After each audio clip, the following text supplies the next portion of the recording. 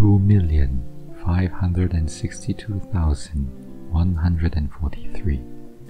This is the total number of W124 cars ever produced by Mercedes-Benz. The most popular model, the 230e seen here in this video, in the splendid period-accurate willow green metallic, saw 374,422 units leaving the Mercedes-Benz factory. Welcome to H&L Classics, what is most likely YouTube's calmest car channel. Today, we will share our honest review of the esteemed Mercedes-Benz W124. It is one of our favorite Mercedes-Benz models to own and drive, and we hope this video would help you understand why. Please remember to leave a like if you enjoyed our review of the W124 and subscribe to our channel for more great videos to come. The W124 was not always known as the E-Class. It was simply known as a new generation of medium-sized saloons, according to brochures of the time. When launched in 1984, there were only 4 variations available: the 200, the 230e, the 260e, and the 300e. The E in the model nomenclature stood for fuel injection, or Einspritzanlage in German. Apologies to our German-speaking audience for butchering the pronunciation. We tried our very best. The W124 was only formally known as the E-Class from 1993, after Mercedes-Benz changed the nomenclature by having the prefix denoting the model, which applied to the C-Class and the E-Class of the era. Back then, times were simpler. Mercedes-Benz was not trying to fill every single niche in the market and did not have a gazillion models and the alphabet soup available for sale.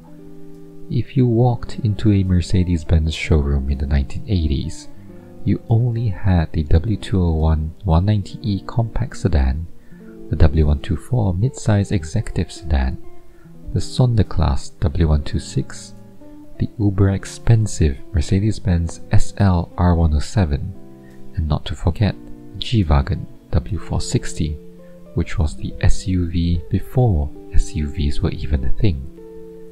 The Mercedes-Benz W124 could be summed up as the most perfect car of its time.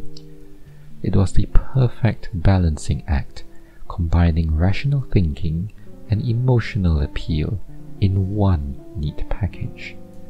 This was the staple vehicle of the successful business person or corporate executive who valued understated luxury without practical compromise. Many would argue that the W124 was the best car that Mercedes-Benz ever made in its history to date. The W124 had rather reserved styling, penned by Joseph Kaltzendorfer, Peter Pfeiffer, and Bruno Sacco. There were no design flourishes that served no purpose. Every line exuded a no-nonsense Teutonic aura that meant pure business, functional almost to a fault. In the pursuit of aerodynamics, the W124 had its grille pulled back, its bumpers integrated, and windshield monoblade wiper tucked neatly beneath the cowl of the hood. The W124 was not designed to turn heads, but rather to elicit a respectful nod to those who knew. The W124 excelled as an everyday car for work and leisure. The base models were affordable to acquire, yet boasted of leading passive safety systems that made the W124 one of the safest cars of its time. The options list was incredibly long, and it wasn't unusual to find a poverty spec 300e or a fully kitted out 230e, depending on what the discerning owner fancied at the time of placing the order. The W124 also excelled as a hardcore workhorse, clocking in millions of miles as dependable taxis the world over. It was almost as if the engineers in Mercedes-Benz set out to design and build a car that would live forever, and we believe that they very well nearly succeeded in building a car that simply would not die. Nearly 4 decades after its launch in the 1980s, many of us recognize the W124 and fondly remember it as the car that our fathers or uncles drove back in the day. We would have sat in one as a child, endlessly entertained by the Mercedes-Benz hood ornament, serving as crosshairs to aim at some imaginary target that needed elimination. Many of us look at the W124s today with fond memories and nostalgia, reliving the times before the internet became a thing, and where most of the world only knew Apple as the fruit. We made a cinematic music video attempting to capture that nostalgia, and you may check out the video by clicking on the card on the top right corner of the screen or on the link in the description below. We have owned and restored this W124 for several years. For the sedans, these are great cars for beginners to enter the world of Mercedes-Benz classics. Mechanically simple cars to work on with few complex comfort features. Parts are widely available, and many independent workshops are familiar with this model. The W124s drive just as well as any modern car.